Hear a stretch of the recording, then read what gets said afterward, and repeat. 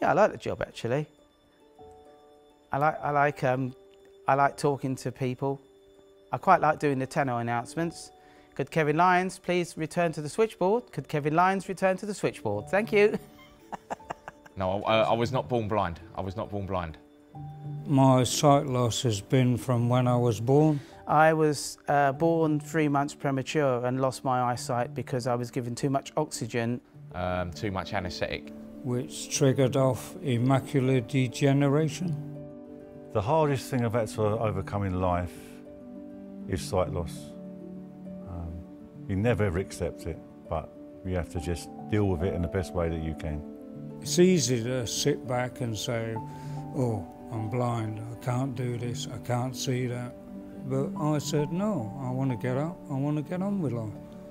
Being visually impaired, you need a focus and you need to be doing something. I get to work via public transport. I have to get a bus and then a tube. I then go to Euston on the Northern Line. On the District Line, the Piccadilly Line. And then a bus, and it takes It's between an hour and 15 minutes, an hour and a half. an hour and 15 minutes to get to work.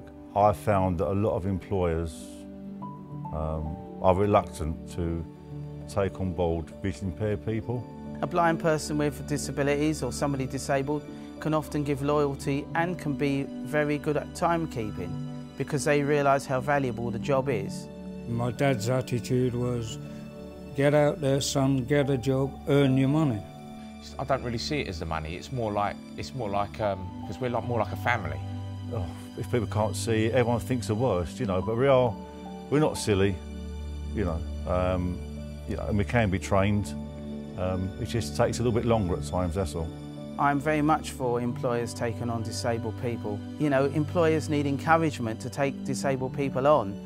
Having a job at this SoCo company has changed my life immensely. And I mean, I was at rock bottom 12 years ago, sort of 11 and a half years ago.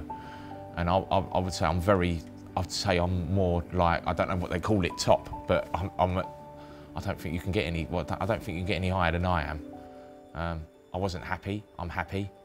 I didn't have a companion, now I've got a dog. I was in debt, now I'm not. If you could give SoCo a message now, imagine you were looking down the lens and they were watching this video back, what would you like to say to them? I would like to say to SoCo, thank you. An employer must see a disabled person as an asset rather than a hindrance. Taking a disabled person on, see them as a human being rather than just look at their disability. You just do what normal people do. You just, you know, get on with life.